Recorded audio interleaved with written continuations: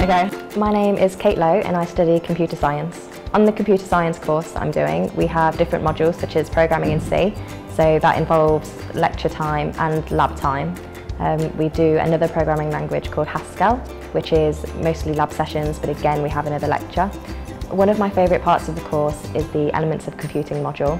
It involves network security, networks, which is really interesting, also the hardware side of things and the operating systems. It's a really interesting module. With DMU Square Mile, I was part of the Coding for Schools initiative. I would go into a primary school with another student and we would teach kids how to code using Scratch. As part of that initiative, I won the Community Impact Award 2015 for the work that I've been doing in the schools. I think the thing that makes DMU special and stand out from other universities is the people here. Everyone is really great and supportive, and not just the people, the things that you can get involved with, you really feel that you're part of a community here at DMU.